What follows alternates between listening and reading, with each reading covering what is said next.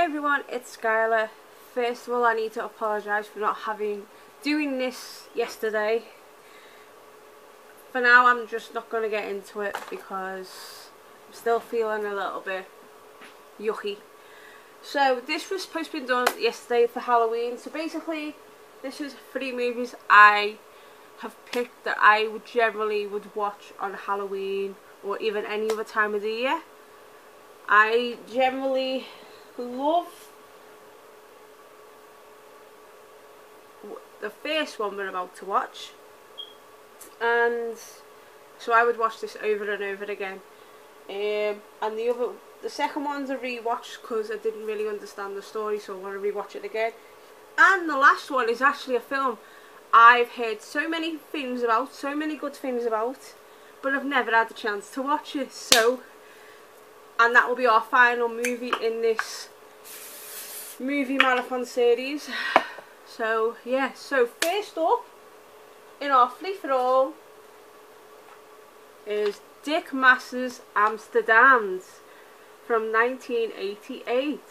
Oh yeah, the year Wardlow was born. Fuck me. Yeah, the year Wardlow was born. We're starting with a movie that came out the year Wardlow was born. Awesome. So yeah, as always, you are going to get my thoughts. So yeah, this is it. This is Amsterdam. Directed by Dick Maas. Starring Hoop Stable, Monique van der Ven, Serge Hendrik Valk. And then the music as well is done by Dick Maas as well.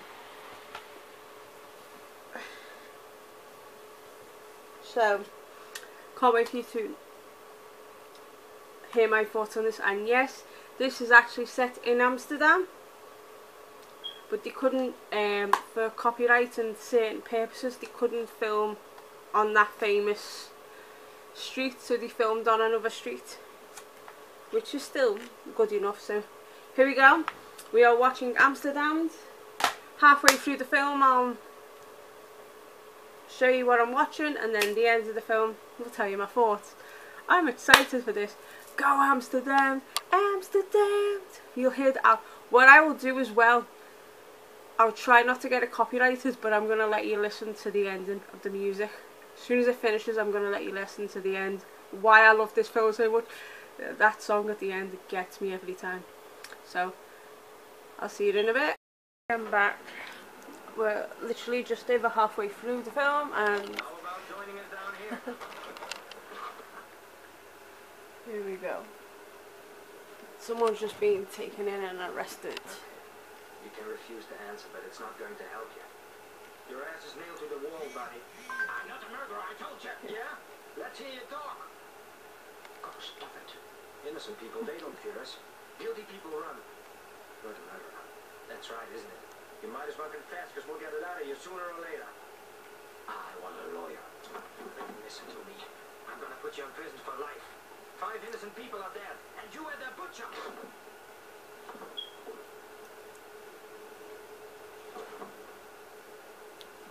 This is why I love this film so much. It's just so hilarious. You've got horror, you've got cheesiness, and just all sorts of different stuff in it. It's just mental. So yeah, now I'm going to carry on watching the end of the film now, and then I'll tell you my thoughts. I'm going to hopefully put the music to the ending of this as well. You'll enjoy that as well. Hope I don't get copyrighted for that, but I don't care. I just want you to listen to the music and why I like this film so much. So, I'll talk to you guys in a bit. Ciao. When I told you about the song at the end, this is it.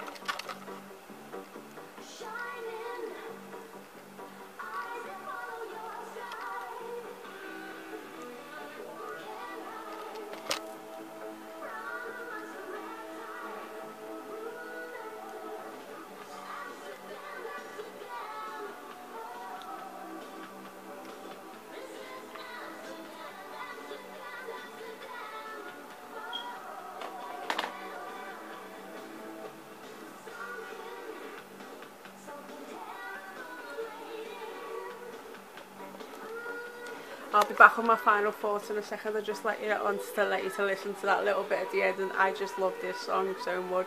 It's just cheesy and everything. I'll be back in a minute. Hello, I am back.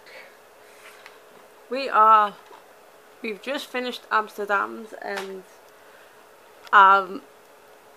every time I watch this movie, for me it's similar to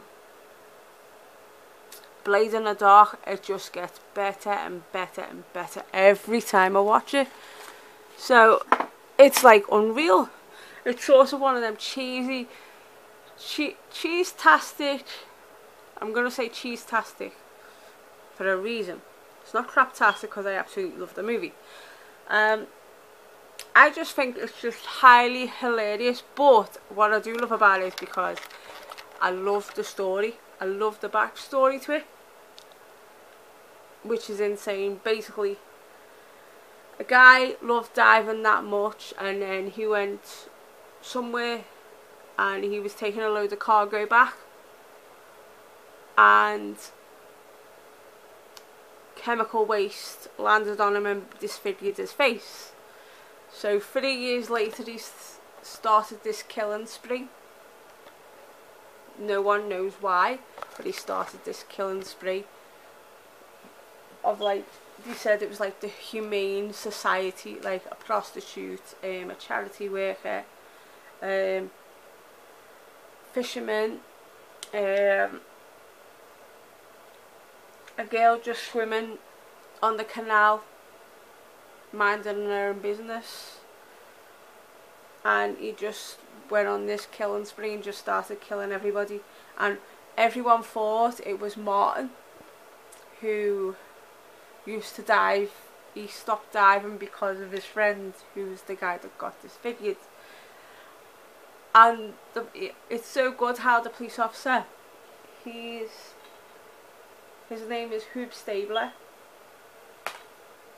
That's his actual name, Hoop Stabler. I think his name is Eric in this. And yeah, and it just all comes together at the end, and it's just it's fun. It's one of those fun horrors that you could watch over and over again with an amazing backstory to it. And I just love how the police just kicked butt, especially in that speedboat scene where Eric goes after the killer, just goes after him balls to the wall with a speedboat. You have to see it to believe it. It's just insane, incredible. And you know what I'm going to give for this? I can't give it no less than 10 because of everything I like in the film, and I love it, and I would watch it again and again and again. It's not only a movie that I would recommend. This is by the way, this is my number 4 favourite movie of horror film of all time. Would you believe it? Number bloody well 4. Yeah. So yeah, it's all good. Now, give me a couple of minutes. I'll be back. We'll talk about the beginning of the second one. So 1 down, 2 to go. I think we're going to be finishing at 5 o'clock this morning with all this. But hey ho, that's what happens when you want to watch films and have fun. So yeah, I will be back with number 2 movie, and you're going to like this one, I think. I hope you like it. I really do. Hope you like it. Talk. I am back. We are back with number 2 movie. We're just travelling to a couple of years ahead to 1992. Another film that's directed by Lamberto Bava. We've had a couple of movies in this directed by Lamberto Bava in this Halloween horror movie marathon series. So yeah, we're doing Body Puzzle, an incredible giallo gem. So yeah, if you like your giallos and Euro horror, you're gonna love this, and you're gonna like me talking about it. This was the one that I was talking about that I've watched, but I couldn't get into it properly. So this time round, I'm gonna get into this. I'm gonna show you halfway through, and then I'm gonna let you know my thoughts and stuff like that. Oh yeah, the other name for Body Puzzle is also called Mysteria, and this is 31 in the 88 films Italian collection series. You know how I love my Italian flicks, so I'm going to get into this, talk halfway through, and oh, this is only 99 minutes. So this is 1 hour 39 minutes. So it's not too bad. Not too bad. So yeah, I'm going to watch it halfway through, show you what I'm watching, a snippet of the film, and then we'll talk about it at the end. See you soon. I'm halfway through Body Puzzle now, so here's a little scene for you.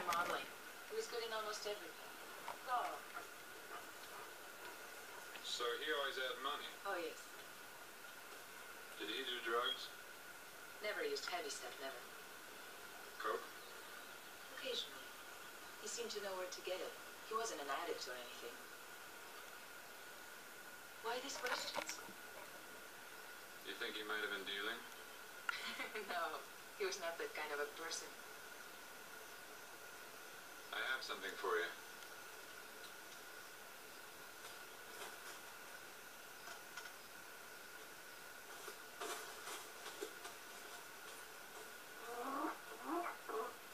I wondered what happened to it. You left it in your apartment. I kept meaning to bring it. I've missed it. Thanks. You're welcome.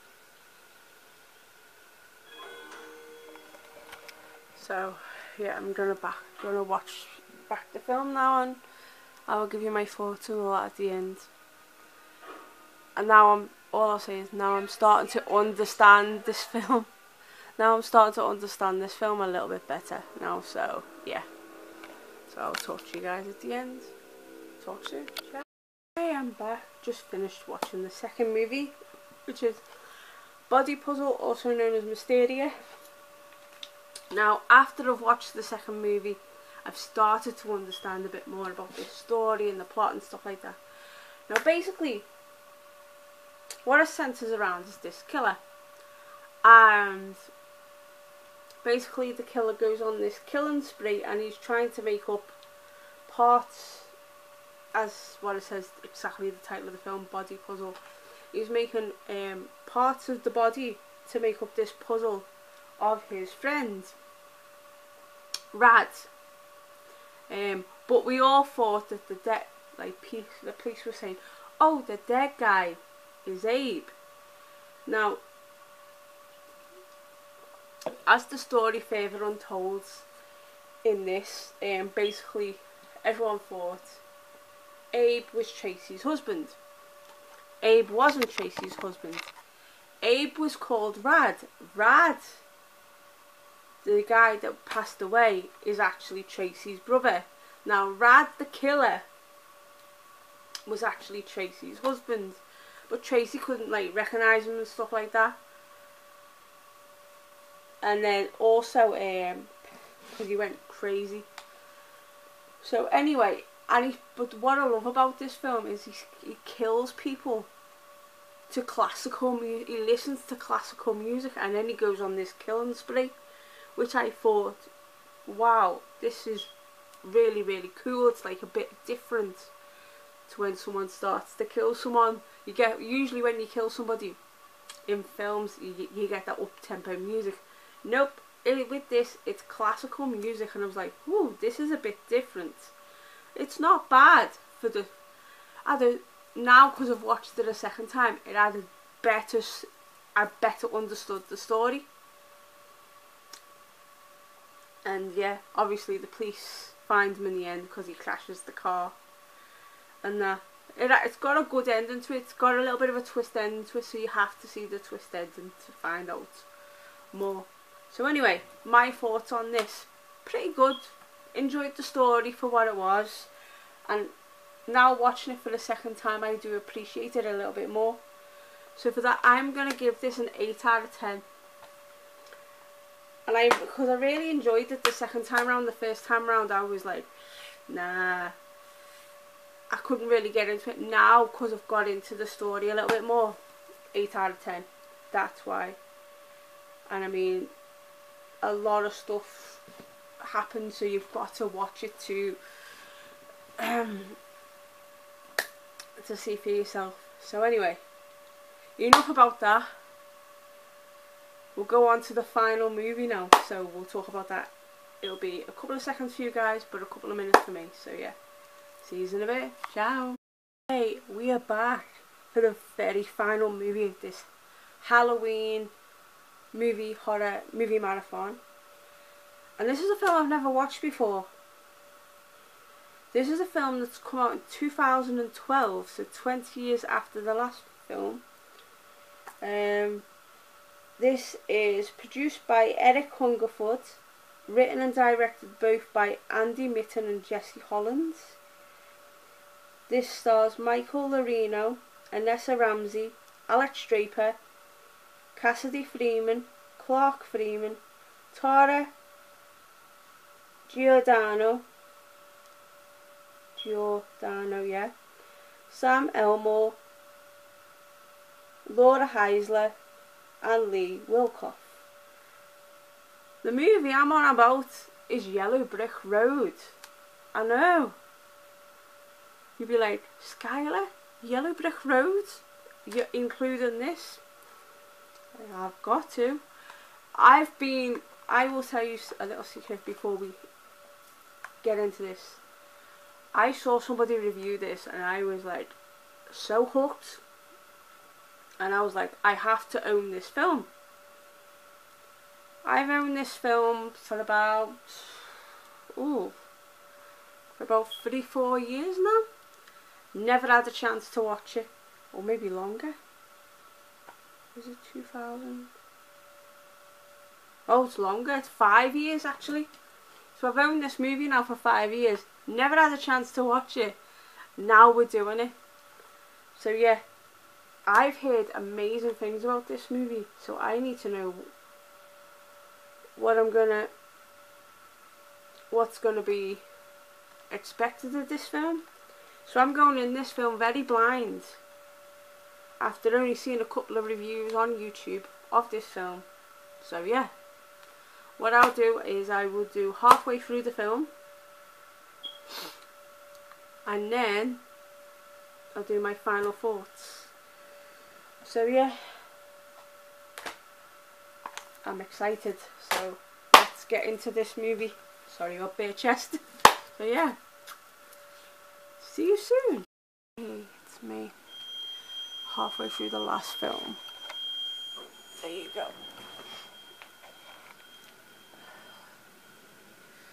It's the scene I'm watching right now. It's just over half. All I'll say is this is a very slow burner for me, and I'm very hit and miss with this right now. It's got a good plot, good story to it so far, but that's what's happening.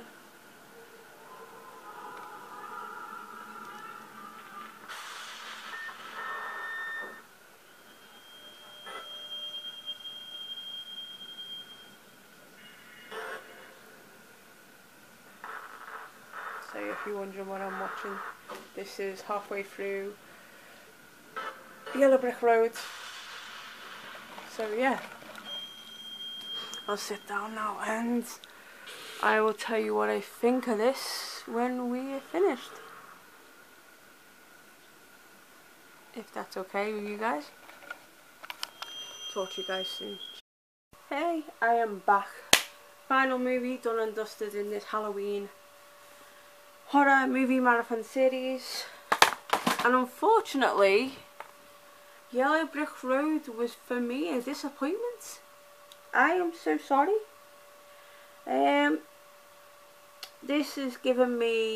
This actually gave me Blair Witch Project vibes.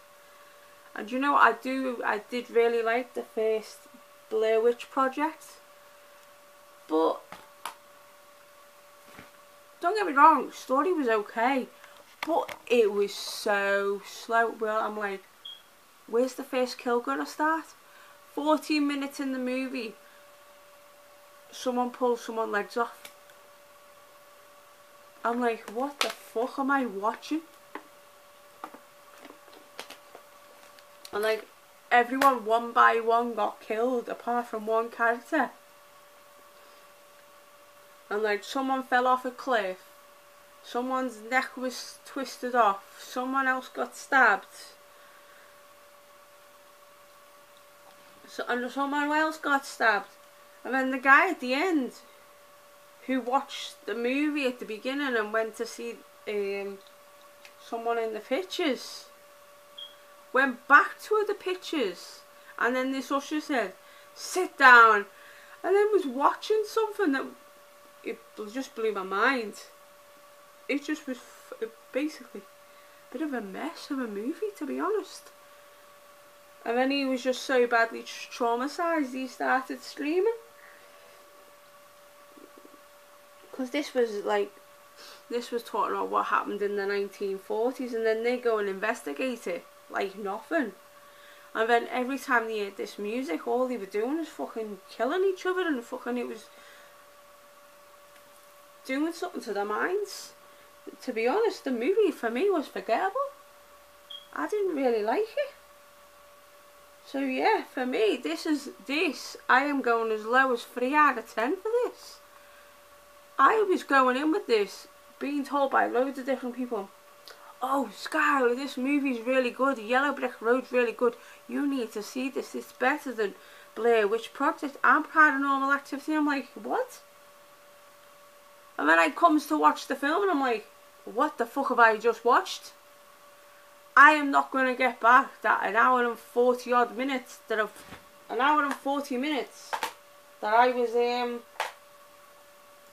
I just watched. I'm not going to get that back. To me, that was one of the most boringest films I've ever watched in my life. There's a movie that I also found boring, and it's called Frozen, from around the same year, and I thought that was fucking boring. That to me is a piece of garbage. That Bad Dreams was better than this, and I threw Bad Dreams away. So this is what I think of Yellow Brick Road. That's what I think of the movie. That is what I thought of the movie. It was a load of shit. One of the worst films I've ever seen in my life. So yeah, I threw that away like I did with Bad Dreams. But to me, Bad Dreams had a better story than that did. So yeah. So anyway, end of my Halloween movie marathon series. Hope you enjoyed the videos, all the videos. Let me know you guys' thoughts. Like, comment, subscribe, all that jazz. Turn that notification bell on, you'll get a brand new video from me soon. I do have a video coming up next week, talking about something else. So yeah, I just hope that you do this and that you do enjoy this, and sorry about my outburst of my review of Yellow Brick Road, but that's how I feel, and that's how I feel, to be honest. So yeah, stay gaudy and have unpleasant dreams, and I will see you all soon in the next video, and that'll be soon. Ciao ciao, bye.